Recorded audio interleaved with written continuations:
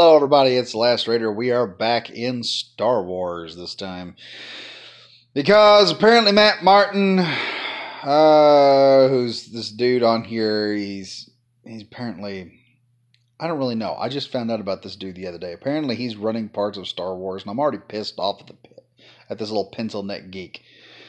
So apparently, he puts out this whole thing, this big spiel about the Star Wars canon and everything, because let's be frank, the Star Wars The Last Jedi, when they mentioned Palpatine was a clone, I was like, wait a minute. Luke Skywalker fought a second Palpatine in one of the books after he went to the dark side and then he turned back. And then you realize, wow, they just butchered all of the canon. And I'll get to that here in a minute. There's a point I want to make on that. But right now, let's look at what he says. He says, referring to Star Wars canon, it's all fake anyway, so you can choose to accept whatever you want as part of the story. Okay. Rey's parents aborted her. She was never born. Ben is Jason Solo. Luke Skywalker's still a badass. And in the sequel trilogy, Han and Luke are the movie starts with Han Solo and Luke Skywalker running from the new empire. Okay? And they're just out there they're out there having a guy's day. They got a little drunk. They pissed off the new empire a bit, and the new empire is trying to kill them. Okay, Chewie's the only one sober in this point. All right, Luke is drunk using the Force. Han's making quips the whole time. They're sucking down fermented juice. They're sucking down some fermented alien fruit or something like that. This is how the new sequel should start. Anyway, this is dumb because the point of canon is so that your story stays straight. Because if you begin to deviate from the stories a bit, if you deviate from canon and you deviate too much, it starts to ruin the immersion of the actual story. People get immersed in it. You look at most stories that work very well.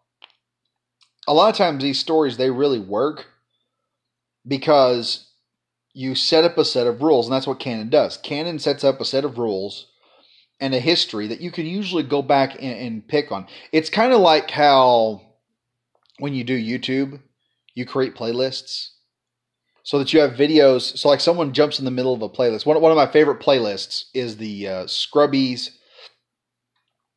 Is Scrubby, who does, he does, he kind of recants stuff from Reddit in the first person, but then he personally becomes the victim of an actual psycho Karen. And it's like, I got right in the middle of that shit, and I was like, this is nuts. And he goes, and by the way, I put this into a playlist so you can see all this other history with me and this Karen. So I had to go back through the playlist and start watching Karen videos as we were going forward. It creates this sort of universe that has your fans coming back for more. There's Star Wars books I haven't even freaking read yet in my lifetime. I've not even got a chance to read them because most of them, I can't find them. Is the problem. I don't have any. That's how rich the Star Wars culture is. And for you to sit up here and say, oh, it's all fake anyway. Your own, you come in and say it's all fake. To the people that's sitting there, no, it's not. It's their entertainment, okay? It's a world that they really wish would exist. That's like going along and telling Michelangelo, or was it Michelangelo? Or Leonardo da Vinci? I can't remember. It's like going in and telling a sculptor that, or a painter, that the Mona Lisa is not real. All right, it's just paint on a board. It's not real. But I mean, the reason why you're saying this is quite simple, because the people that are running Star Wars are not fans. You want to know the difference between these fake Star Wars geeks, like Matt Martin here, and real Star Wars geeks? Look at The Mandalorian and compare it to any of the sequel trilogy that's out there. Any of the movies that have come out after the prequel trilogy. It is good Star Wars.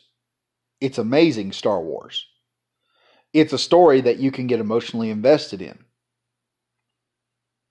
The problem you have with the new trilogies, and let's be frank, the new trilogy, and this is my opinion on it.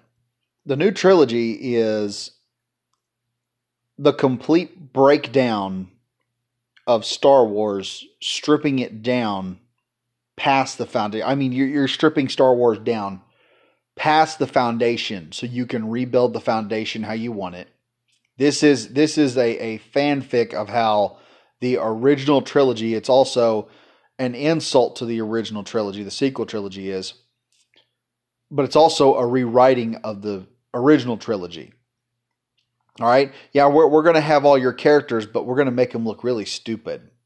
And then we're going to push our version, our bastardized version of Star Wars, which is the sequel trilogies. And now with the High Republic, they're now going out. The High Republic is probably going to be a complete destruction of the prequel trilogies. I'm sorry, prequel Star Wars fans, y'all just better get ready for it. Okay? I'm not the one that's making this happen. I'm just the messenger. I'm the warning that's coming. Okay? Seen it in comic books. There's nothing.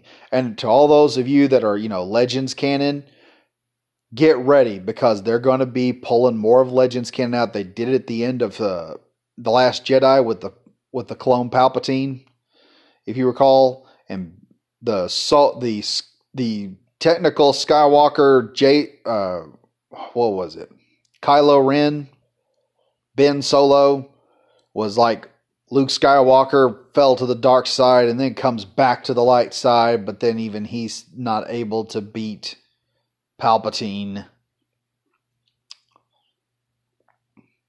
I mean, fuck it. That whole thing with clone Palpatine and Ben Solo going to the dark side and coming back was that is just completely ripped out of Legends canon. They're going to go through all the Legends canon.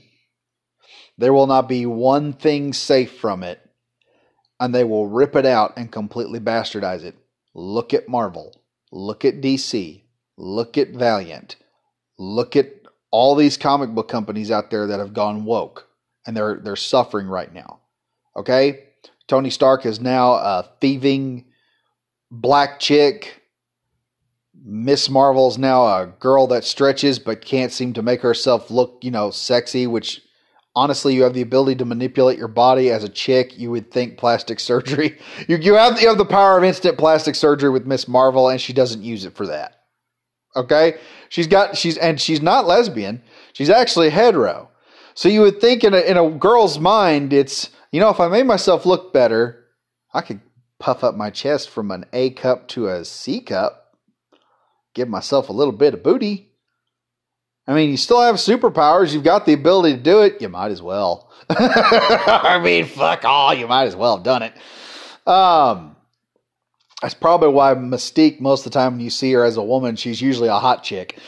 But anyway, back to this. They're going to go in there just like they've done with Thor, just like they've done with Captain America. Captain America is like a pinnacle hero, a symbol of, what a hero should be. And they turned Captain America into it. And they gave Captain America the very same treatment they gave Luke Skywalker, which was, we're going to break him down into a symbol, almost the exact opposite of what he was.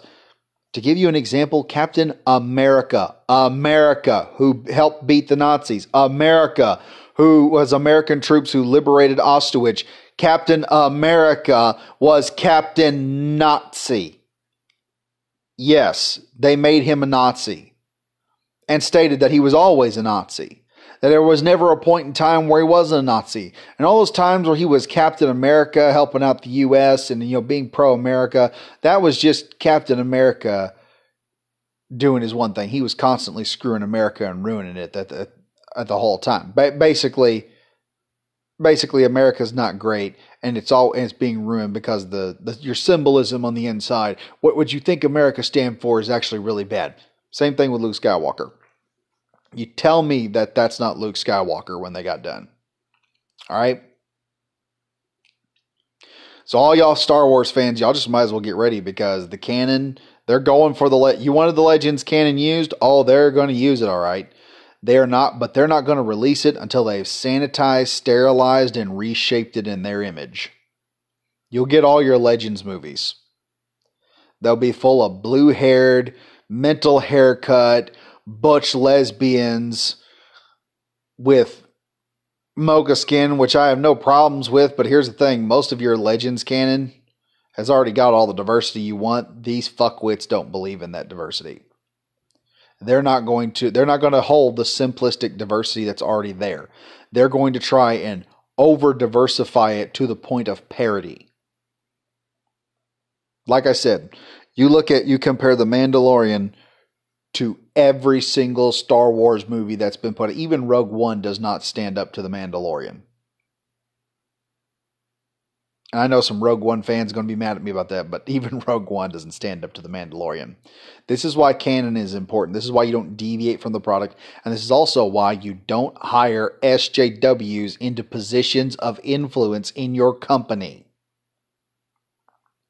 Because these types of people don't care. You want to know, and people have asked me a lot of times. I've had some people ask me, how is it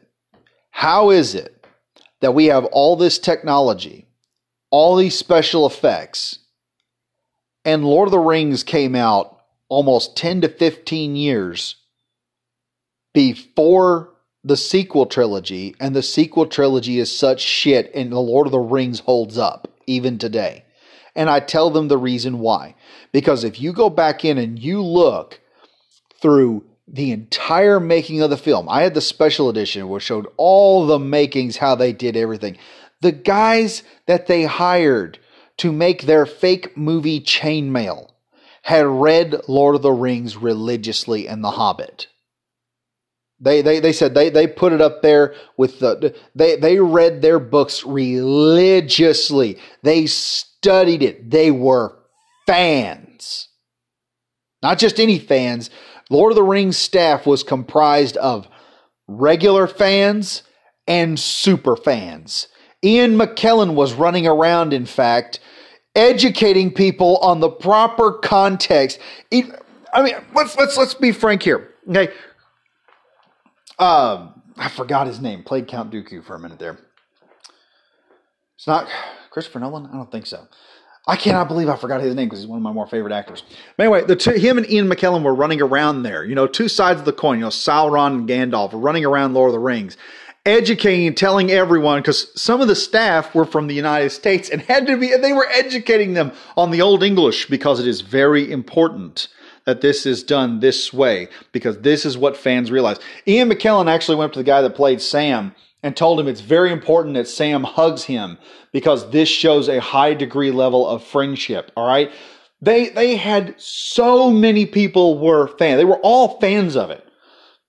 Nobody was sitting out there saying, well, we had to go out and read. I had to go out and read the books afterward. They had all read the books. They were all fans. And that's the difference. The reason The Mandalorian works and everything else either kind of works or is a complete bomb is because the people that are working on the stuff that kind of works and is a complete bomb are fake Star Wars fans. They've only heard about it. They've seen the lightsabers. They've seen lightsaber stuff on YouTube. They're like, wow, what are these geeks doing? Then they realize, oh, we can get a job doing this. We can push propaganda with this. Jon Favreau and Filoni, what they do when they did The Mandalorian. Now we found out that the father of Star Wars is actually part of the creative team. They went to the source. They didn't get some refined bullshit that's been hammered out. By the way, something I'd like to tell people. Fandoms, resources, sometimes when you're doing stuff, you got to remember a lot of things are like steel. The more that you heat and refine steel, a lot of times if you overheat it and you keep heating it, melt it down, bring it back up, melt it down, bring it back up, melt it down, reforge it, you end up harming the carbon content. You actually cook the carbon content out of it. So eventually what you're cooking there eventually it becomes mild steel at some point to a certain point. And sometimes you got to go back to the source. You got to take it back to source. You got to mix it back in with some other stuff and sometimes you got to crucible it, put some carbon back into it. You got to go back to the source. And that's what Jon Favreau and Filoni did. They went back to the source. Fuck, my freaking screen went out.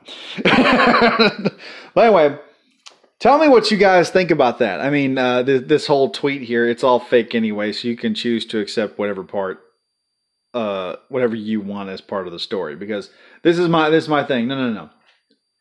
If I'm considering it, Rey got aborted. That is my canon. Rey was aborted. Her mom looked at her, said, "Nope, this baby is from Palpatine. It's got to go." Anyway, also, Finn ended up being a Force user. He got trained by Luke Skywalker, got taught how to shoot and fly by Han Solo, and he's actually the hero of the original sequel of the sequel trilogy that came out. Anyway, I am the Last Raider. Be sure to like, comment, and subscribe if you're new to the channel. Keep your head on the swivel, stay frosty, and I'll see you guys in the next video.